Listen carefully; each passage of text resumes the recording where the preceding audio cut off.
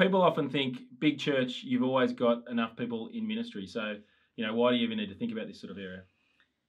Well, of course, that's a myth. You've never got enough people in ministry. And about 12 years ago, I was overseeing youth, the Next Gen, and running the evening church. But we, as a church, realised our blockage point was this whole serve area. We needed to have a volunteer revolution. We were going to have to get lots more people serving, and particularly the whole leading working in a way for us to get to the next scale. So I literally did move from the classic kind of up the front, all those sorts of roles, to behind the scenes. I'll get into it a bit later, but into the plumbing, you might call it. That's great. Now, Rhett brings a lot of experience, so have your questions ready for him, and he's very, very helpful in sort of clarifying it, so that you don't make the same mistakes that he's made. You get to make your own mistakes. Also got James Galea. Welcome to the Learning Labs, James. Thank you. Now, James, you are the Ministry M Pastor at Church by the Bridge, a church just across the harbour in Sydney, and you also look after a number of congregations as well. Yeah, so 2 congregations on a Sunday. Great. Now, you're a pastor's kid. Yeah. So you've kind of been around ministry your whole life. What's interesting about Church by the Bridge is that it's a collection of small churches that make a big thing. So often people think you're at a big church, but really you're coordinating a whole bunch of small churches about under 125 people. Yeah, so I mean, partly that's in terms of, I guess, ecclesiology into what we want church to be, but also to our building can only have max 120. So we've got now 3 sites with 9 congregations on a Sunday. So you need a lot of people, a lot of people serving and a lot of leaders. So yeah, keeps you busy. Great. Well, I'm going to hand over to Rhett, and he's going to teach us. Okay. Well, look, I've got 2 main teaching blocks where I'm particularly trying to teach in a way that gives us the framework or the paradigm, so that you can then diagnostically work out where your church is at and what you might like to do next. So what you may be familiar with is what we're talking about is we need to get an entire ecosystem working. Where are we trying to get to? We want to have a making disciples ecosystem where the entire body of Christ is running that ecosystem. It is a picture, I think, of classic 1 Corinthians 12, where the whole body, if you like, is doing its bit, playing its part, where there's different parts in the bodies, but to the same ends. Now, if we move to the next slide, the particular serve area is concerned to see that actually happen. How do we capture the saints caught up running this ecosystem? That is the aim of the serve purpose. You might call it a recruiting and training purpose, where our aim is to mobilise, if you like, an army of saints. So together, collectively, we make disciples, where that is, they are owning the responsibility for their bit in the ecosystem. Now, that actually is a key purpose for which people were saved. They are so that they would serve others as an act of worship to God. Now, lots of places you go there, you'd be familiar. We're all called to serve, to love our neighbour. So you go to Ephesians 2, do you know what I mean? We're saved not by works, we're God's workmanship, creating Christ Jesus to do good works, which God prepared in advance for us to do. That's the general call of all the saints, to love everybody. But there's a specific work of the Lord where people are called into building Jesus' church. You capture it quickly in, say, 1 Corinthians 15:58, where it reads, "Therefore, my dear brothers and sisters, stand firm.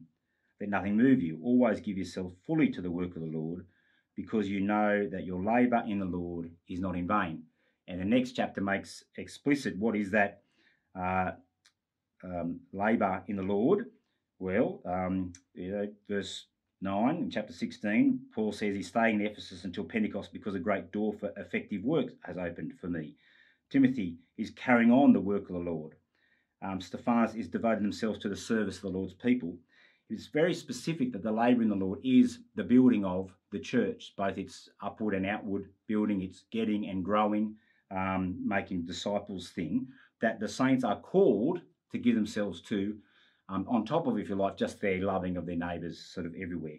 What that means for us is we want people captured up informally doing ministry everywhere, just as they have opportunity, but specifically setting up maybe formal structures where proactively, intentionally, people can be caught up doing the Lord's work, putting their shoulder, if you like, to the ministry wheel. I think the serve bit is, as a metaphor for me, a bit like the supply line in a war effort, where we need to keep supplying fresh troops and officers to the Army, Air Force and Navy. And as modern warfare for the last few hundred years has shown, modern wars are won and lost on your ability to make sure those supply lines keep seeing the troops and officers get to where they need to get to. So that's the kind of the where. That's where we want this this serve thing to be getting to. But of course, what's the now? As we talk in Reach Australia, where are we at now? Well, the reality is most churches are at about maybe 20% of people actually serving in the church. That's the current situation. When you read into this kind of area, what you'll find is actually some churches can get it much higher than 20%. As high as 60% of people can be caught up in this work of the Lord in the local church and caught up with this gospel venture. Now, that's two things to understand there, two things, massive. The first thing is that that's a massive increase in raw numbers of people who are serving. And secondly, we are able to move our most able people from what I'll call self-evident work, just the kind of running of church, to what I'll call knowledge work, particularly the leadership aspects of church, training, those sorts of things. Now, I see those two things taking place, increasing numbers and getting people doing all these other kind of knowledge work, as causal to the growth of church. That is, they enable both the quality and the quantity of the ministry to significantly increase, which is causal to church being able to grow. So now that brings me to the next slide for me, which, apologies in advance for me, it's a picture of our ecosystem. Scott loves this slide. He tells me all the time. So don't be overwhelmed by all its colours leaping out at you and screaming at you. But the big idea here is it's actually a simple system. We'll talk here about poetry and plumbing, or push-pull, where the poetry is the thing that I think most of us have appreciated. It's the preaching from the pulpit. It's the envisioning. That's the kind of context we want the climate of the culture of church to be kind of going on, where people understand that to be serving. But specifically that the plumbing has these three key components to it. It has those purple arrows with a recruiting kind of bit to it. We call that the kind of a serve chat area, that recruiting area. We want to recruit people into ministry teams. And the key thing to making those teams healthy is we'll need leadership. So it's actually, despite what it looks like, it's actually a very simple system and will work whatever size of church. At even a small level, this is the kind of the key framework that is helpful to have in your mind. Which brings me to the first part of that, which I'll call the leadership development area, which with reference to leadership. Normally I speak about, let's get recruiting going, then teams, then leadership. I do it in reverse order, and I think it's quite well, for obvious reasons, because I think it's whatever size of church you can get going in this area straight away. So I think we all, straight away, with reference to leadership, I think we all know leaders matter, where they are important, both in the Bible and experience.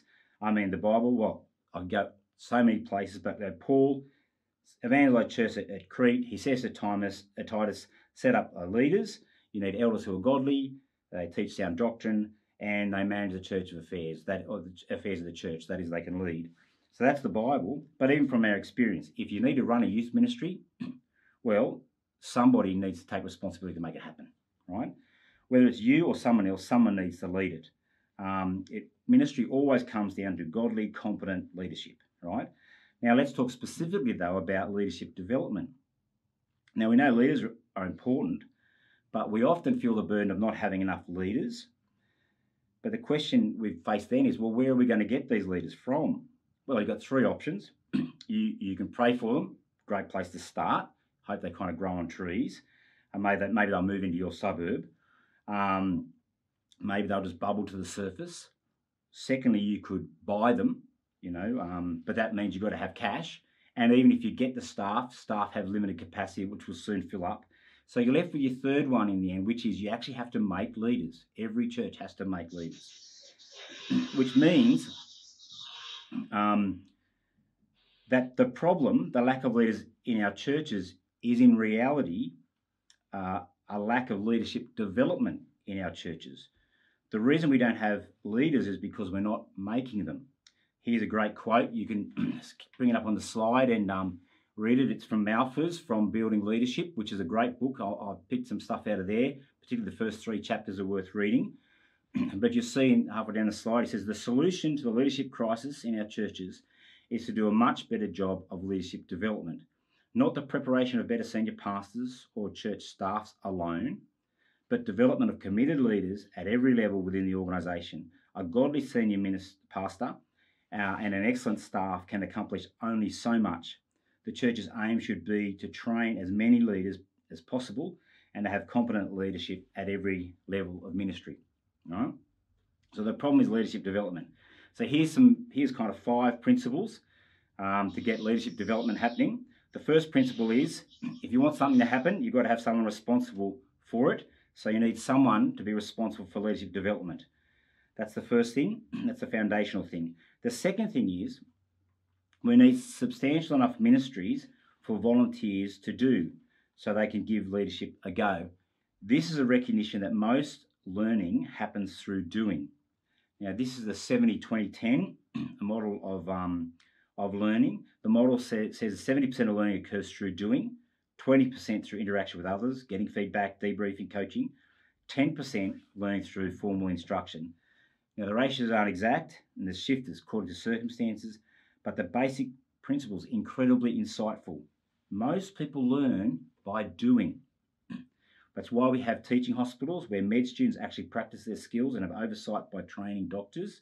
It's why TAFE students come out initially more competent than uni students. It's why when we do student ministry, we do student ministry while we're studying at college. And so if we want to make leaders in our church, first and foremost, we need to give people a go. We need to have substantial enough ministry roles to really let them cut their teeth on. Now, I start there because not only it's the main way people learn to become leaders of 70, but that is something that all of us can do, right? All of us can give people a go. You don't have to have a fancy development program. The first thing is just think about where are places we can get leaders going. So that's the second thing. The third thing is, in order to give others a go, we personally need to have a kind of a shift in focus. We need to shift from being a doer to becoming a multiplier. So if I frame our goal as it's what I have to do, teach the Bible, evangelize, and now I frame it rather as, actually, no, I need to be concerned about what gets done to get and grow hundreds, then all of a sudden we're small, we're inadequate, and we have to have a shift in our focus from being a doer to being a multiplier, someone who raises others up in order to see more ministry happen, to stop just doing a bunch of things and to train many others to do even more things.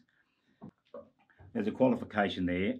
There'll still be some inputs, you may need to do, emails, teach the Bible, but how can you be training others and multiplying the work?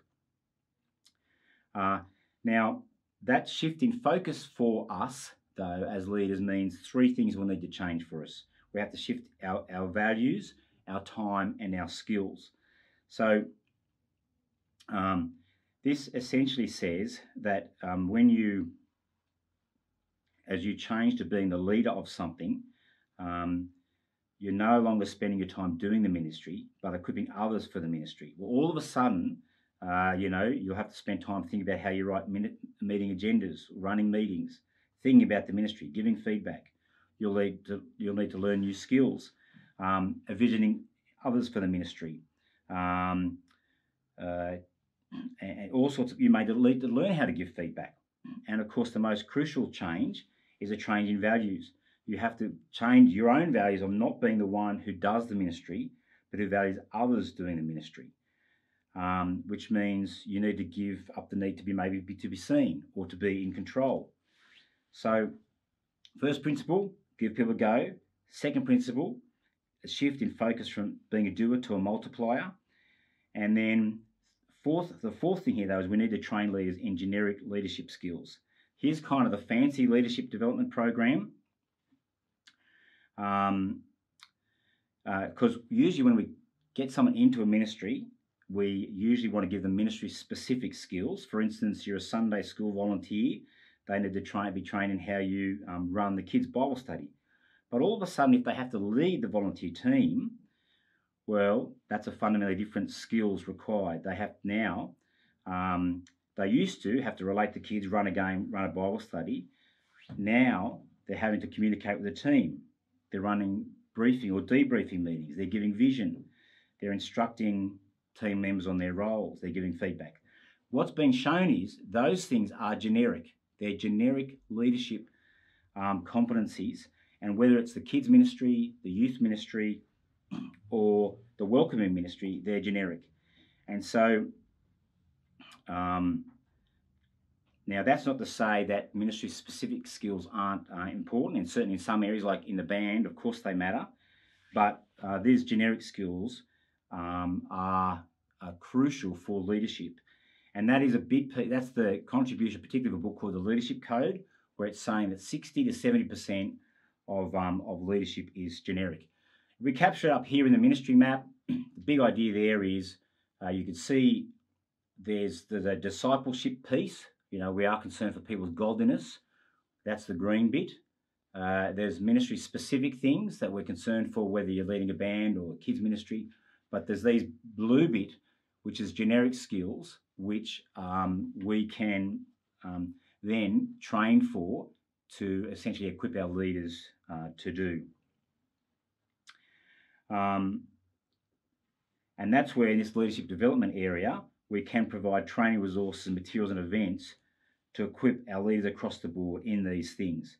And so we run, for instance, training events 2 to 3 times a year where we get together team leaders, maybe area leaders, to do some training in this. According to the 70-20-10 principle, that is, the 70, they're doing the ministry, but they're with a cohort, learning, sharing what they're doing with some 10% of some input. Now, we do that in all areas of church life. So our MTS program runs according to that framework. Our staff training, our staff meetings even run according to that framework, 70-20-10. Now, the last thing to say, the fifth thing to say, is you need to be measuring what you're achieving. So how many leaders do you need? How many leaders are you making? How many are being trained in specific training materials and put numbers to the questions. We need 6 leaders. We're currently only making 2. And we have no people doing any training. And actually, if you track those sort of numbers over time, that's illuminating. Year on year, you can actually work on the leadership development system. So leadership development, make someone responsible for it, give people a go. Third, you become a multiplier. Train in generic leadership skills according to the 70-20-10 and start measuring the outcomes.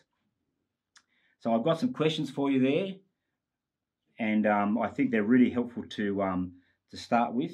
Are there ministries you're currently doing that you could ask someone else to do?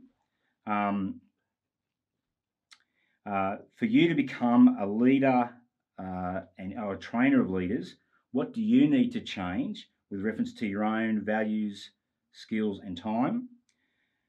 You might need to analyse what training currently exists in your church. Third, and how might you devise a leadership development strategy that, one, appreciates the 70-20-10 model of learning and appreciates that 60 to 70% of learning, of leading, is generic leadership skills.